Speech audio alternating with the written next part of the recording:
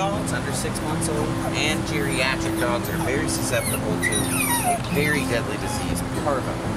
And we test all dogs under 6 months old before we even get them off the truck to ensure that we can not only take proper care of them, but also so that an outbreak doesn't happen in the shelter.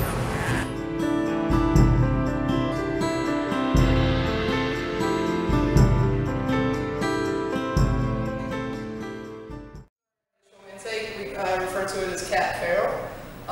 Not all the cats that come in are feral, but this is where they initially come until they get their exam. When they're cleared of contagious diseases, then they can go to our healthy hold area. He was at a hotel, and the finder is a property manager of the hotel. The person left and didn't take Kitty here with them when they left. I'm gonna try to get gender on him, male or female, as safely as possible without letting him run around the room. He is definitely an unneutered male. Yep. So he's got food, water, litter pan in here, and a blanket, as well as an individual air conditioning vent for his own comfort.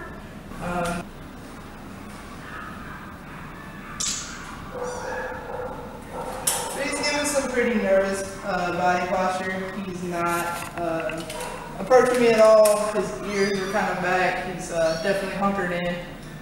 So he's a little bit nervous, but to this point, hasn't been very aggressive or anything like that. It is definitely a new situation for him, especially if they are used to being with a person. They come in here, it smells a lot different than home. They can hear other cats very close to them. So we just try to kind of keep it as quiet as possible, give him a minute to calm down, and then try to come back and scan him and stuff like that. If he gets to be too much, then we can always make a note for our clinic staff to scan him again, especially if we feel like we don't get a very good scan of him. But for right now, I think he might let me. He's definitely a young adult. He seems healthy, at least on the outside. He's definitely not too skinny. He's got use of all 4 legs, and he doesn't seem to have fleas on him.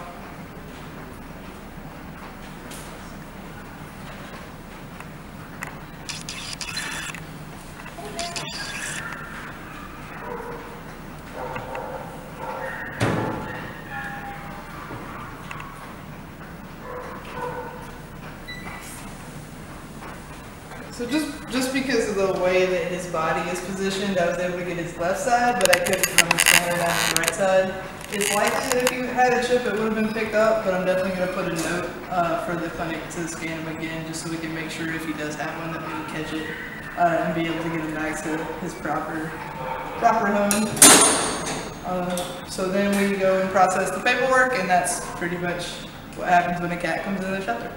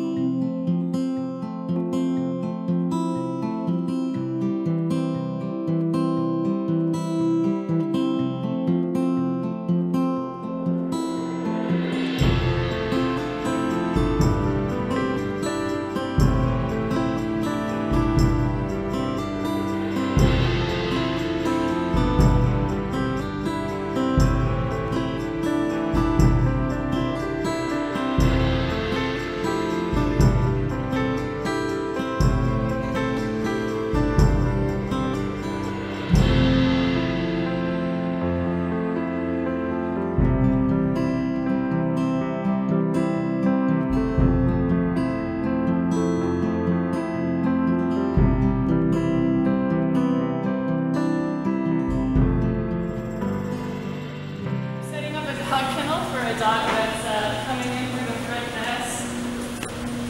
It's an adult dog and it's a medium-sized dog, so we're going to put it in this area. Some dog food, and guessed on its weight, so we feed based on weight. We use these coolaroo raised beds. We always put some kind of blanket or towel on it for them. Sometimes if it's a big dog, we'll take the coolaroo bed out and put a big comforter or something in there for them so it's comfortable. We got water still down here that I'm going to fill up with water.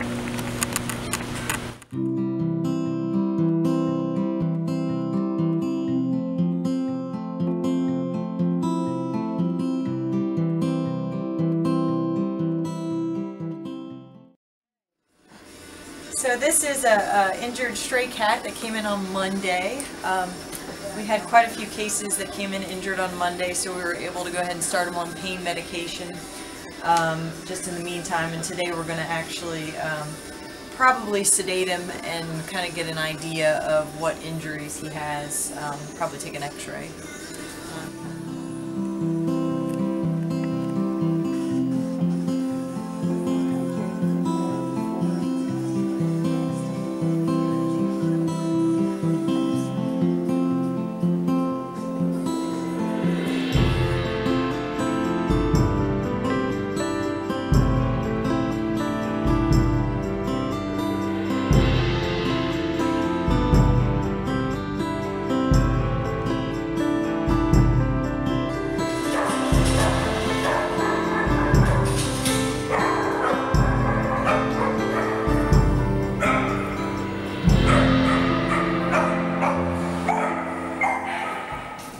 Hey, we're here in one of our cat holding areas. This room has 50 cages, so we got lots of cats and kittens in this area. Like this little guy who was actually found on Interstate 10. I'm not really sure how he got there, but he does have some superficial injuries on his face, but otherwise in good health. He's about 1.5 pounds, so he's got a little ways longer to grow until he's big enough for neuter surgery. Sometimes when cats come in and they're too young, they'll actually go to foster care where they'll grow big enough to be spayed or neutered. But this guy's actually going to stay here with us probably for about a week while he gains a little bit more weight. So look for him on the adoption floor soon.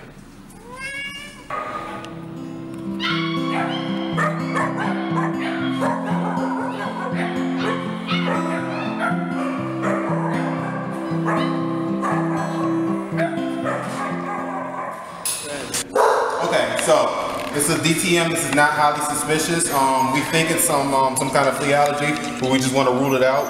So the DTM takes 10 days. Today's the 3rd, and the 13th is when it'll be up. That's just the animal number, and that's just my initials. And we'll see in 10 days what the results are.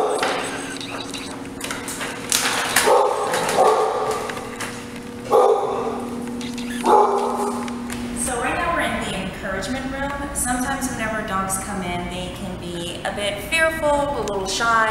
You know, the shelter environment is definitely a new experience for them. It can be very stressful. So we put them in the encouragement room because it's nice and quiet in here, and you can get some socialization from our staff members, from volunteers, until they build up their confidence enough to go up for adoption, go up to breed rescue, or transfer out to another shelter. So this is really a great place for dogs that are in transition, that aren't quite ready for adoption, that just needs a little bit more TLC before they're ready.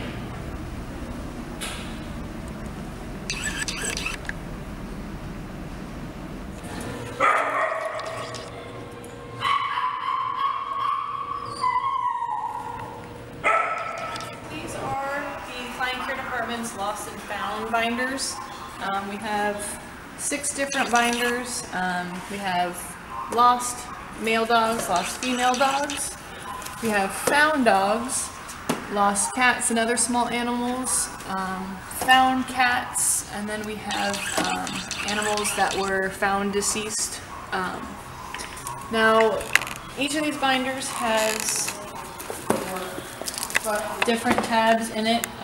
For all of our lost animals, we organize it by color. So we have all the different color groupings for animals here. And basically in these binders, we have a variety of different types of lost reports. So either ones that people have come into the shelter to file with us. We also pull lost reports off of Craigslist, different lost pet groups of Facebook, helpinglostpets.com, a lot of different social media sites where people post lost animals. So in these binders, we have combinations of lost reports that people have put out there. It's our way of being proactive to try to match lost pets that might come into the shelter with people who are actually looking for them. And then on the other side of that, we also have animals that people report found that we compare to our lost dogs in the binder.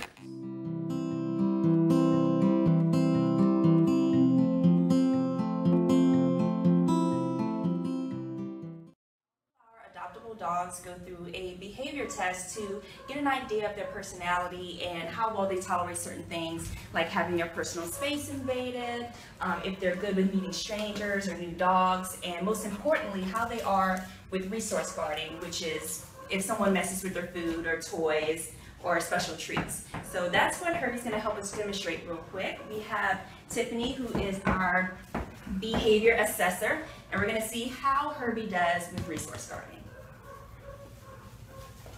So as you can see, he's very excited to get to the good stuff. Sit. Another thing that we do during our behavior assessments, which he just demonstrated, is get an idea whether or not the dogs know things like basic commands, like sit, which Herbie seems to know. We also try and see if they might be potty trained and other things that will help them find their forever. Ramp doesn't work for you, does it? Huh?